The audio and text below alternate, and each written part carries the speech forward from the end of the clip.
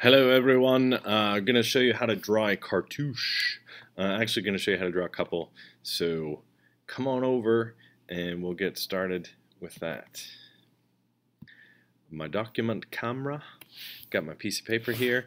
So we're going to draw a couple. I'm going to show you how to draw like a really simple one that's kind of visually interesting all the way up to kind of slightly more involved. So cartouche, if you don't know, let's start by just drawing a box.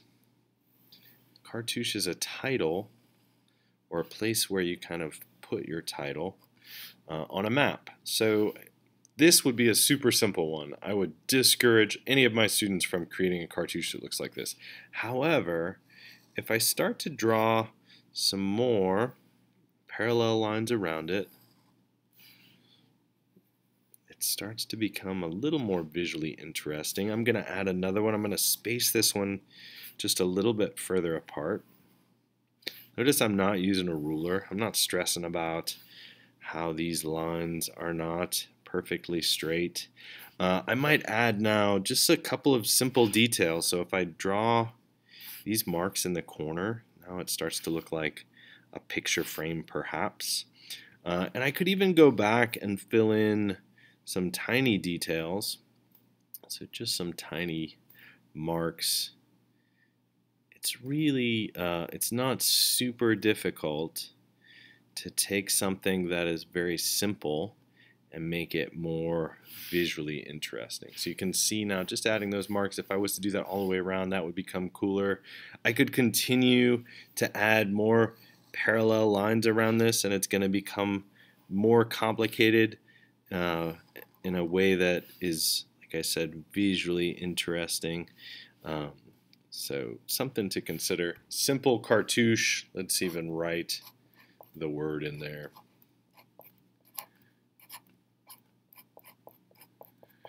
There we go. That's a good one. All right, let's draw another one. So this one I'm going to make, again, I'm going to keep this one simple. We're going to make this look kind of like a banner. And like I said, we're going to keep it real simple. So I'm going to draw a curve that goes down and up and back up there. So almost like a wave. I'm going to now make a line down here that is parallel with that line that I just drew. So here's a very simple. If I want to make it a little more involved, I'm going to create two diagonal lines that meet kind of here in the center.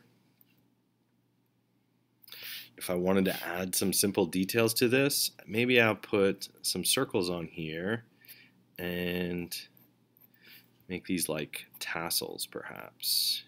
It's one simple way of making it a little more visually interesting. Also, again, if you follow that rule from the first one that we did of creating lines that are just kind of continuing to band around, that starts to make it also a little more visually interesting. So here we go. That's number 2. Simple, but a nice cartouche. All right, let's do another one. We'll stop after this one. So I'm going to start by drawing those parallel lines. I'm going to make this one a little bit bigger. So I'm drawing a curve, just a simple curve, and I'm going to make a parallel line for that curve. And now I'm going to connect the ends of those lines. And what I want to do is I want to make this look like it's a banner it's more complicated than this one. So it's going to be a banner. It's going to look like it's flapping in the wind. And what I'm going to do is I'm going to move down just a little bit. I'm going to highlight the area just so you can see this. So I'm moving down about that far. Let me zoom in a little bit so you can see that better. So I'm using that blue. Maybe I'll use this pink Sharpie so it stands out a little bit better. Moving down about that far. And what I'm going to do is I'm going to draw a line that angles out and away. So down and then up curve there. And what I want to do now is in my imagination is I want to think about how far down this space is. And I want to just kind of, again, I don't want to actually make this mark on my paper, but I'm going to put it here so you can kind of see it. I want to transfer this banner down that far. And then here's the tricky thing. So this part of the banner curves down and back and then out again. And so what I'm going to do is I'm going to imagine, or I'm going to make a curve that comes down and back. So it curves, and this is why this little guide is helpful. So it curves down and back, and now I'm going to follow this line that I made to start with. So what's happened is this banner has wrapped behind this first part, and this is the behind part. And then the only thing that we need to do here to finish it is to draw a vertical line. And so this represents the part that is behind.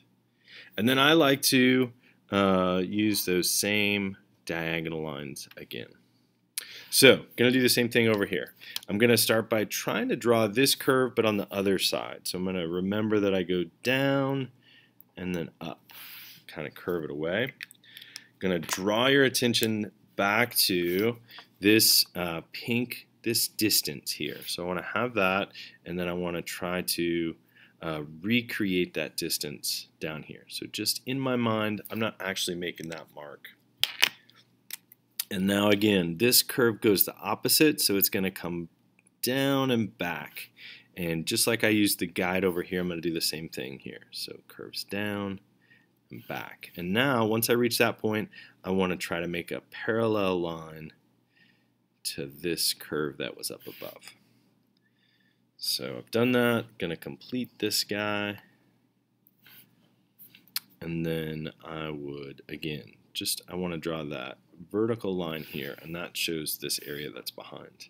If I want to add some shading to this, this place right here is a place where shading is very important, because this should be darker space. So just those lines are going to start to make it look like it's a little more three-dimensional. And you can also add some shading in here. That would be important too. But this is a cool, slightly more involved cartouche. If you were going to draw words on this, you want to think about how those words bend. So I would recommend creating kind of some guidelines for yourself, because your C should kind of sit over here. And then, whatever letter might be in the middle, maybe it's your O. It should be a little bit taller up here. Those guidelines will help to make your words look like they're floating on the surface of this cartouche. All right, thanks for watching.